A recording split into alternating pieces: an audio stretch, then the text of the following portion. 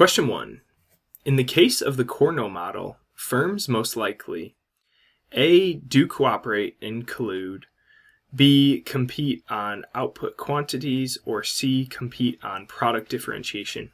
So the kind of short definition of the Cournot model is we're assuming that other firms, or firm in the case of a duopoly, and there's only one other competitor, and this is used in duopoly or oligopoly frameworks. We're assuming that the other competition is maintaining constant output in the future, so we are maximizing our own profits based on that assumption. So like I said, this is used under duopoly or oligopoly where services are similar and there's not much differentiation. So we can go ahead and rule out C based on that. We're not competing on differentiation.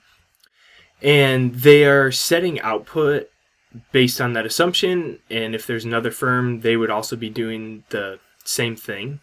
So there's really no emphasis on colluding and cooperating, which is a function of oligopolies in some cases, but not in the case of the Cournot model. So we can rule out A and C and go with B. We're competing on output quantities. Question 2.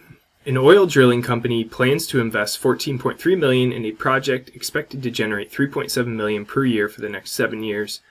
If the company's opportunity cost of capital is 8%, then the project's net present value is closest to. So I'm going to pull up our calculator here. We're going to be using the cash flows function. I've got the numbers punched in already, but we'll walk through that. So we'll go to our cash flows. That cash flow at time 0 is going to be our initial investment, so $14.3 million. We put the minus sign in there because that's cash going out from the oil company for the investment.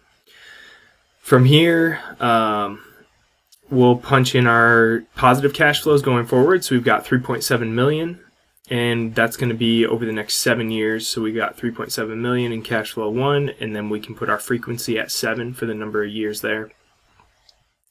No other numbers we need to punch in here.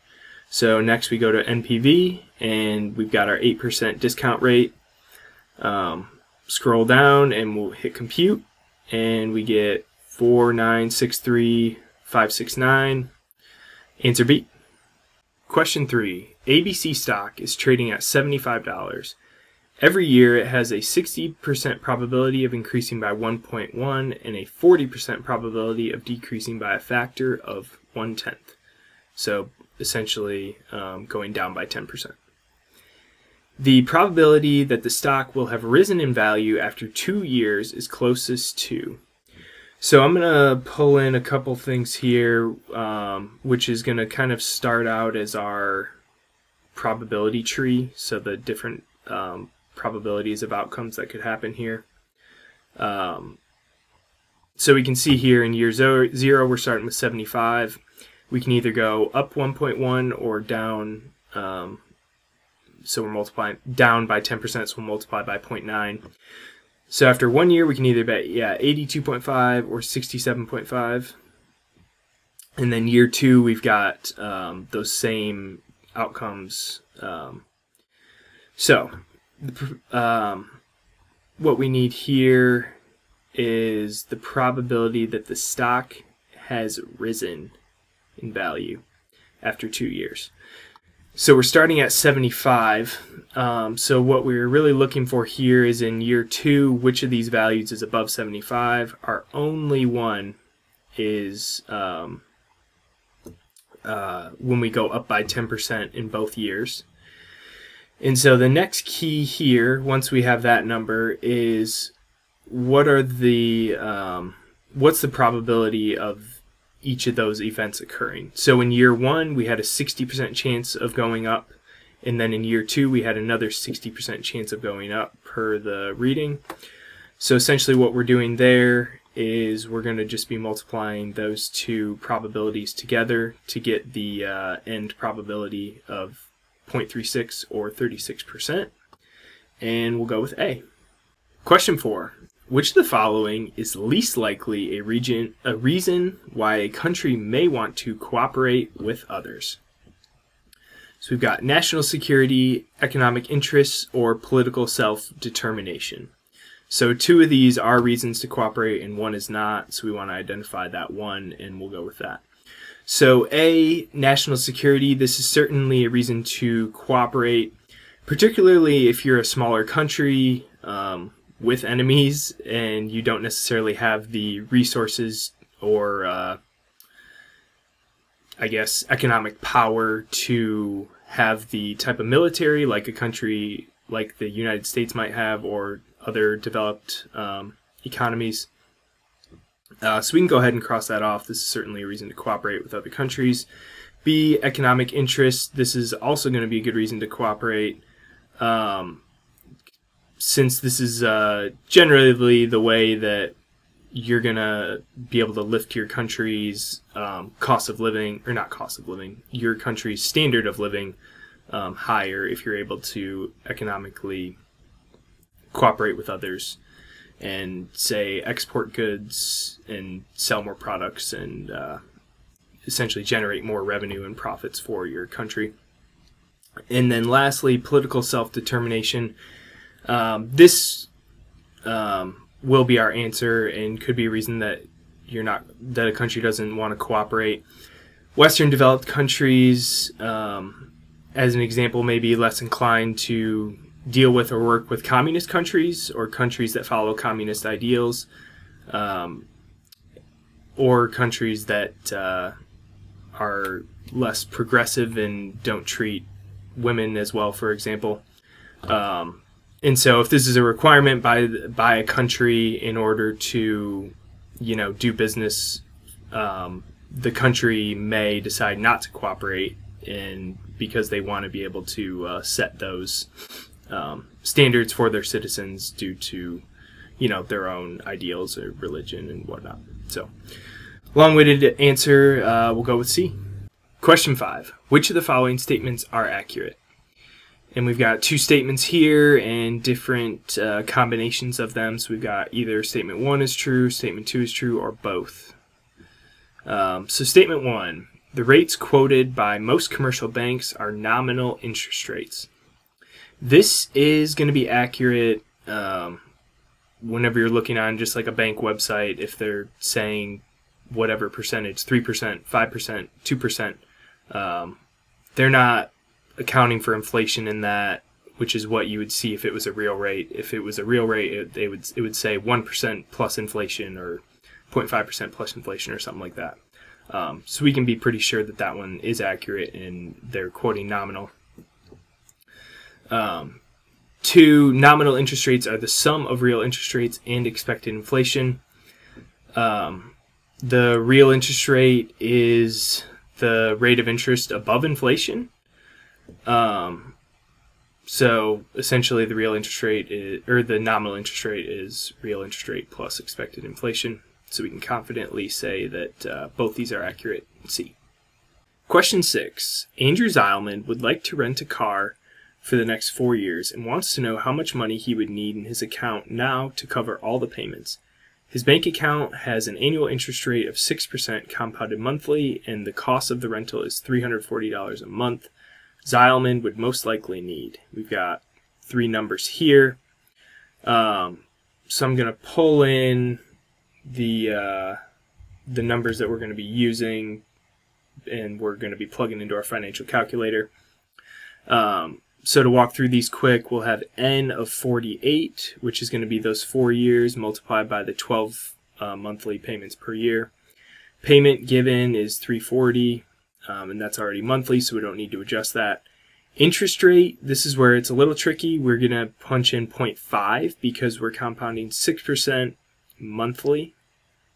So we've got to take that 6% divided by 12, and then our future value will be 0, since it doesn't say anything about, there being a salvage value or anything like that he'll be able to sell the car for. He's just going to pay the payments and then give it back. So let's bring up the calculator here and punch in those numbers. So I've already got these plugged in. So we've got our N at 48, our interest at 0.5, the payment at $340, and future value at 0. compute present value, and we get 14,477. So we'll go with B. And where you could have really gotten tripped up here is if you don't adjust those interest rates. So for example, if you put in N of 48, but then kept the interest rate at 6, you hit compute present value, and you see here that gives you one of the answers. So you would have been quick to just kind of put that in as your answer. So we got to always pay attention to the frequency per year when we're looking at the present value or time value of money calculations. Question 7. What will most likely happen to the real exchange rate if the nominal exchange rate of dollar-euro decreases and inflation remains the same? The exchange rate will decrease, increase, or remain unchanged. For questions like this, I find it easiest to just pull in the formula and kind of punch in easy numbers to really just show what it's going to do. So our formula is going to be nominal rate equals real plus inflation. We want to know what happens to the real rate if nominal falls. So we'll just rearrange the formula to equal real. So now we've got nominal minus inflation equals real. So we'll start with nominal at 5 and drop it to 4, keeping inflation constant at 3. And we see that dropping that nominal is also bringing the real rate down. So we can conclude that that exchange rate will A, decrease. Question 8. A quantitative analyst has calculated the mean holding period return of 1% for 110 European corporate bonds with a standard deviation of 2%. If the analyst wants to test at a 5% level of significance that the mean HPR on European corporate bonds is different from 0, then the test statistic is closest to, we got 0.5, 5.24, 5.24, or 55 as our answers. So I'm going to pull in the test statistic formula here that we're going to be using and just walk through those numbers. So we've got our mean holding period return here of 1%, so we'll be plugging in 1% here, and our hypothesized value is going to be what we're testing for. So we want to test to see if it's different from 0. So that'll be our hypothesized value. And then from there we've got standard deviation, which we'll just plug in the number they gave us there, 2, and that's going to be over the square root of sample size, which will be 110 bonds. So really we're given all this information here. We just need to make sure we know and understand this formula and know when to use it. So after pulling all those numbers in that we just walked through, we've got 1 minus 0 in the denominator up here, and then the numerator we've got 2 for the standard deviation, and then divided by 110, square root of 110, and that gives us 5.244, answer B.